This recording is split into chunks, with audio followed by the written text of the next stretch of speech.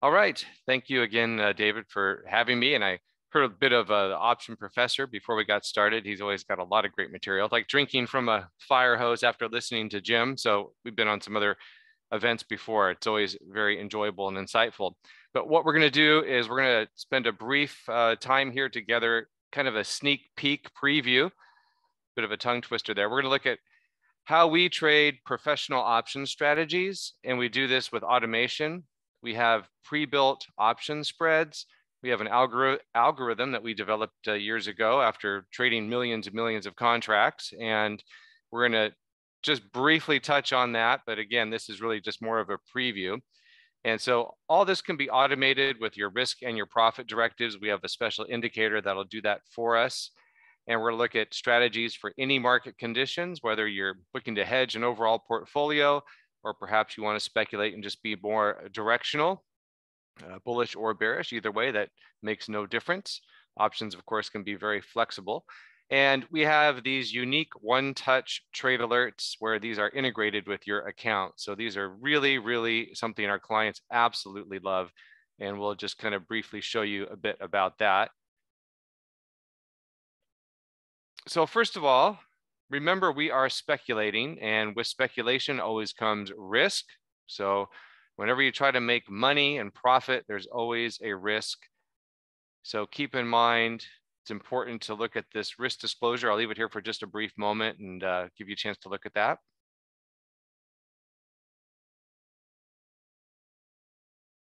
The one thing to be really aware of is that all funds used with trading should be risk capital, and that past performance is no guarantee of future results.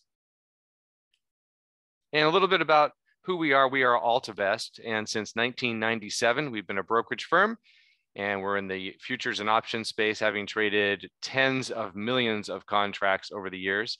So I've been doing this for, what is that, 26 years now? Is my math correct? It seems to be adding up. Well, it's 27, right? 2023. So I guess my math wasn't correct. And a little bit about myself. I'm Erik Gebhard. I've been doing this 32 years now. In 1991, I started in the business, had my Series 3 license, and I have a BS in business administration from the University of Southern California. So I was in the securities industry before jumping into futures and options, and I was a broker at a couple large brokerage firms before starting and co-founding AltaVest in 1997. All right, and with that said, I'm going to stop the video at the moment just because the introduction is out of the way. It gives you more room on your screen, I believe. So here's what we don't do. We don't try to day trade individual stocks or the chop in the markets and all that noise. It's not what we do. So that's not what we're going to be talking about. So, and why is this? Why don't we day trade? Well, a lot of studies say that it's very, very difficult to do. Perhaps a less than 1% success rate, depending on who you are and your situation. And this was interesting article here in Bloomberg. Last year, they talked about the day trader army that went broke. So all the day trading hysteria and the hype that emerged from the pandemic and the lockdown and the meme stock era, whatever money was made, it was just as quickly lost. So we're not interested in get rich quick schemes or anything like that at all. Now, take a look at these 3 barriers. We kind of identified these, and let me know how you relate to these, and I'll keep an eye here on the chat, but I'd be curious to know which ones you find are the biggest hurdles, so to speak, for trading. So number 1, noise. Basically, there's just too much information. Again, that drinking from a fire hose analogy might even apply in this case, because you've got, talking heads and media and the pundits and analysts and strategists, and, everybody's got an opinion, the bulls, bears, and of course, everyone in the industry has an opinion as well. But of course, keep in mind, everyone has a different incentive to make comments and claims about whether or not a stock is going to go up or down. Typically, they have a position in that stock if they're pushing it or talking favorably. But anyway, looking at price predictions, for example, we talk about noise.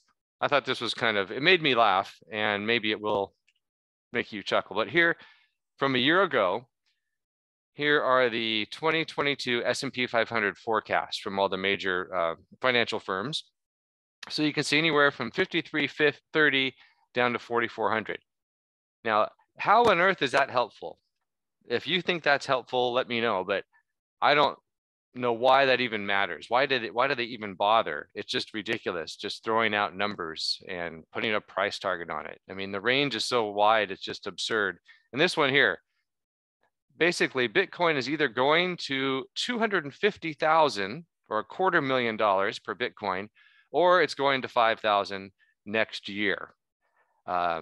Again, just absolutely worthless. Just turn off the financial news channels if you ask me. No help at all. And this one here in particular, always, I don't want to pick on Jim Cramer, but I guess I am. Here he says that Elizabeth Holmes is the next Steve Jobs. Of course, she's in prison now. And then he says Sam Bankman-Fried is the next JP Morgan, and he may end up in prison. So, again, let's not rely on and lean on any of these people and their opinions. It's really just narrative and storytelling, and that's not what we're interested in doing. So no fairy tales with what we do. How about the second barrier is essentially time. Do you have time in the day to screen watch and to essentially babysit your trades? And do you really want to be tied down to your screens all day? So here's a comment here I pulled off a chat room or something. I don't know where it was, I forget. But this person here says, on a day-to-day basis, I'd say the market consumes 10 to 12 hours of my day. So I guess maybe some people can pull that off, but a lot of us have other things we'd rather do with friends, family, and so on and so forth. And that's just a lot to ask of anyone. And how about the third barrier? Emotions. How do you control your emotions? Well, I think you need professional coaching and the tools. And that's what we're going to talk about here in full next week. And we talk about coaching almost like a caddy. Reminds me of having a caddy by your side as a professional coach when you're actually, on the field, so to speak, and out on the reading the greens and so forth. So that's part of what we do, and we'll talk about that again in more depth. But you want to get off this roller coaster in this cycle of market emotions. And one way we can help you do that and is just be aware that algorithms have no emotion and no bias, and they're dominating the landscape. So 90% of US equity trading volume is now algo trading or high frequency trading or machine driven, you name it. Anything you want to name it in terms of AI and all that, that's what they're talking about. And that's an estimate from JP Morgan. So this is your competition. It's really not people like us behind their screens clicking their mouse. It's really more so the machines. Kind of reminds me of that Terminator movie, wasn't it called Rise of the Machines? Or anyway. Okay, so how do we navigate in this landscape, and how do we use the options, and what are these professional option strategies that the I guess you could say the insiders are using? Well, I can tell you what they're not doing. Professional strategies are not simply just buying options.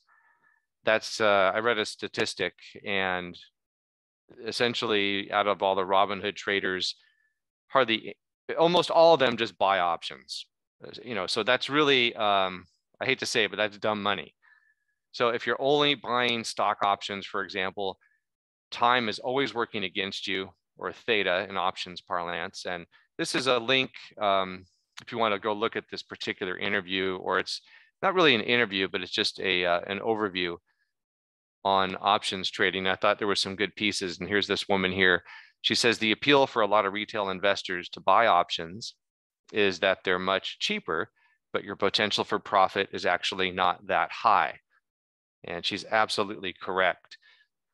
So where do you want to be? How do you want to, which side of the trade do you want to be on, so to speak, when you're doing options? Well, you want to trade spreads, and that means you're selling options, and that's what professionals do. They incorporate selling options and premium collection. And that reminds me of how insurance companies might trade options.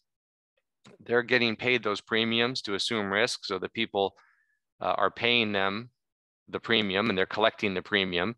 They're selling and managing time, and they always insure themselves by hedging, and they're consistent and they're patient, and they have a process. That's a key word. I should probably bold that there.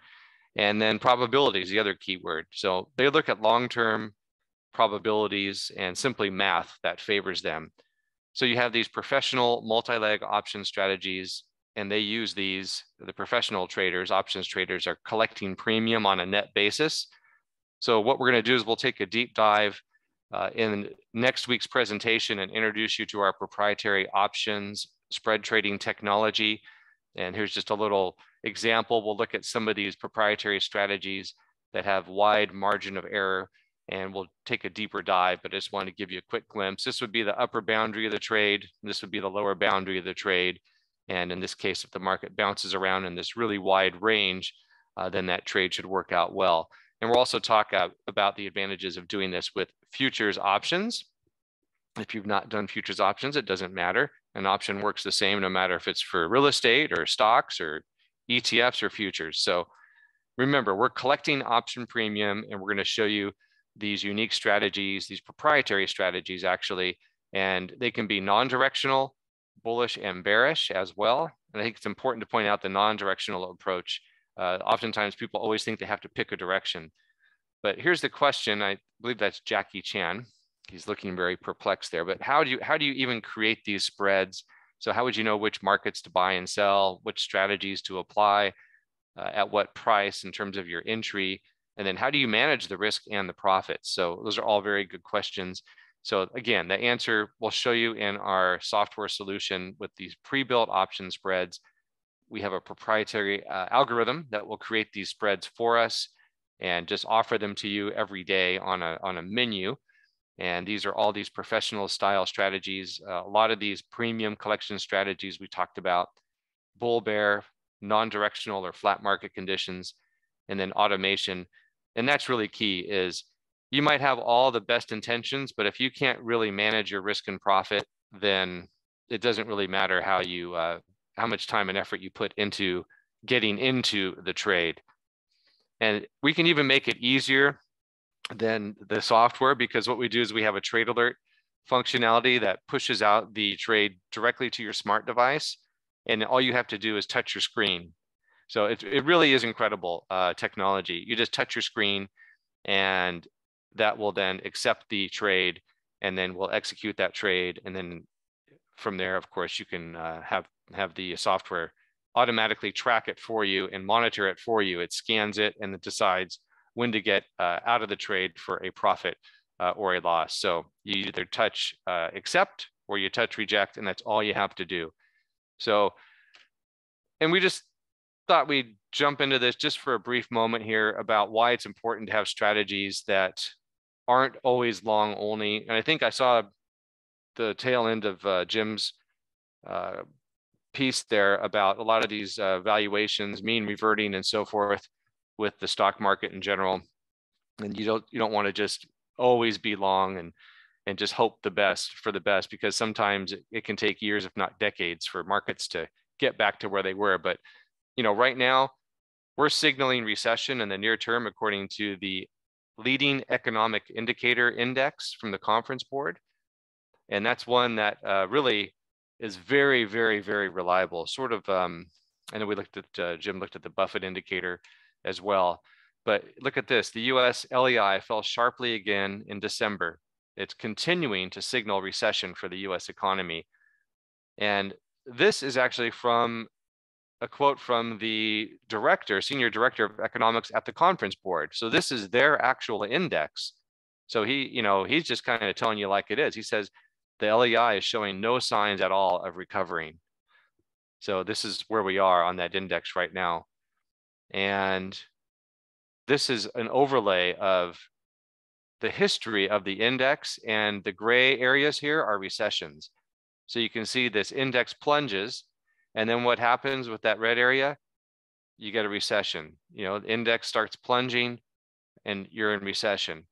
Index plunges, you had that, obviously the recession there during the pandemic. And again, we're dropping again and we have another recession signal. So keep in mind, folks, we're probably not anywhere close to being out of the woods.